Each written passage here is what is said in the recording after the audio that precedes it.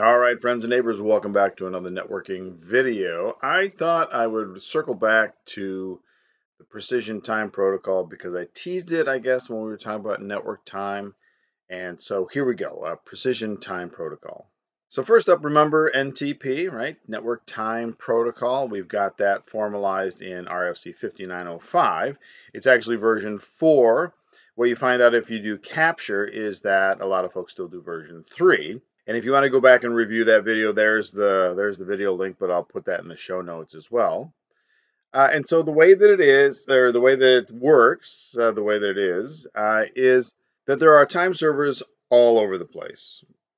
And there are public time servers and there are private time servers, but they're really sprinkled throughout the globe. Now, some companies offer them, and you as a client query time servers that you know about. Now, how do you know about time servers? Well, they can be given to you via DHCP. They can also be given to you because your operating system, like Windows, knows where they are. But at any rate, you ask time servers what time it is, and they tell you what they think it is. Now, the problem, of course, is that it's coming across a network. So there's delay involved. There's the difference between the clocks on the two sides. So in a better world, you actually ask a couple of time servers what time it is, and then you sort of combine the results. And this is maybe where the precision time protocol comes in. Now, the first thing that we ought to say is that it's not an RFC. So you're not going to find it in the IETF documents. It is standardized in IEEE 1588. You can actually look that up at IEEE.org. The gang responsible for this effort is something called the Precise Network Clock Synchronization Working Group. When you are working on a standard, you're actually part of a working group, and that working group might actually work on a number of standards, usually related. Now, a good starting point is the 2008 version, even though there was discussion before that. And so the definition that we get from IEEE 1588 is that the standard defines a protocol enabling precise synchronization of clocks. Okay, I thought that's kind of what we were doing. And implemented with technologies such as network communication, local computing, and distributed objects. All right, that sounds familiar still. But here's where we get the difference. Protocol supports system-wide synchronization accuracy in the sub-microsecond range. Now, NTP can shoot for that, but really we're almost always talking about a time base of milliseconds. Every once in a while we get into sub-millisecond times, so that would be microseconds. Now with precision time protocol, as the next line says, sub-nanosecond time transfer accuracy can be achieved on a properly designed network. Now I want to point out here another idea is that this is not different technology. It's not that you're operating on a special network. You're operating on a tuned network. You're operating on a very well-designed network, but it's still Ethernet, still IP, still IPv6. Everything is still the same transport protocols. In this case, we're talking about UDP. So everything is essentially the same, but the idea is that the network design is a little bit different, and the protocol operates in a little different format. So they look the same, they sound the same, they're doing the same job, but they are, they're quite a bit different in implementation. So if we go out to ntp.org and we take a look at what they have to say about precision time protocol, we find out that there's sort of two different worlds. There's the NTP world, where you've got regular nodes, servers, things of that sort, and it is the way that we've come to know operation, and it's fine for almost everything.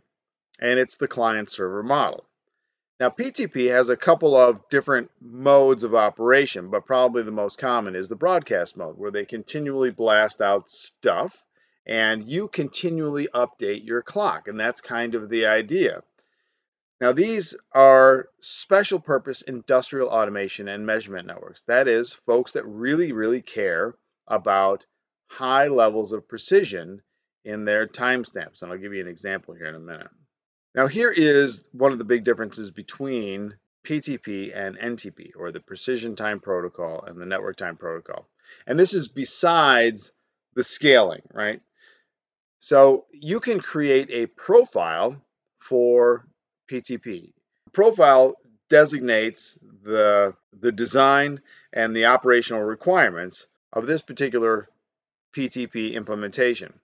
So the example that's fun to talk about is from the European Organization for Nuclear Research, or CERN, and they're of course famous for the Large Hadron Collider. They created a profile because, I mean, they're measuring stuff on a scale that is unimaginable to most of us. So they created a profile called White Rabbit. There were a lot of things built into it, right? Specialized Ethernet hardware clocks, again, same stuff that we're talking about, but they just tuned it and made some tweaks to the network implementation. So there was some innovative design in there. So they had this profile that determined their PTP implementation. And it was important enough, it was significant enough that it was actually implemented or included in the 2019 version of the PTP protocol from IEEE.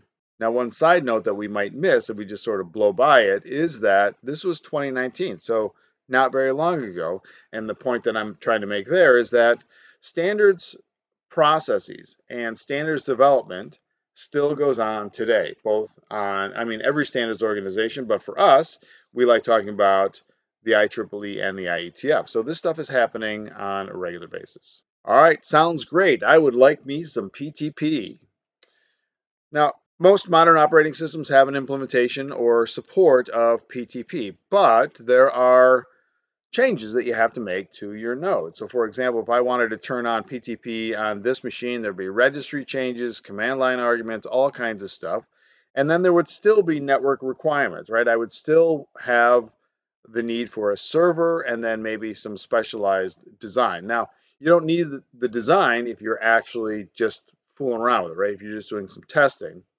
One of the differences between PTP and NTP is that a lot of times there's a very local server, which is one of the reasons why you can get those precision measurements. So a lot of specialized configuration. All right, so if there's some work that has to be done to get PTP on its feet in your network, are folks using it? The answer is absolutely yes, especially for instrumentation or applications, any application that requires sub-millisecond or even sub-nanosecond timing as part of the regular ordinary operation.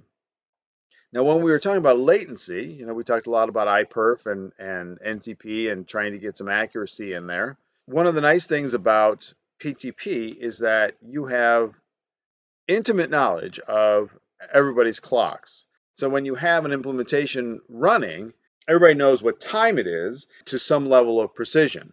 So now measuring latency can maybe happen in a different way. Normally we would send packets out, we wait for them to come back, and then maybe we divide it in half if we want one way. But with PTP, because the clocks are so accurate, I can just send you packets, you receive them with a particular timestamp, and because we've got a very precise measurement of time, you know that my timestamp is very accurate. And so all that you have to do is do the delta between the arrival time and your timestamp, and you get a very, very good indication of latency, one-way latency. So there you have it, PTP and NTP doing the same job, but not quite the same. A little reality here is that most of us will continue to use NTP for some time. But if you're really, really worried about timing and you need those really, really small gradations in time deltas, well, think about switching to PTP or looking at an implementation. Well, like and subscribe if you thought this was pretty cool. And no matter how you figure out what time it is, may those packets always reach their destinations.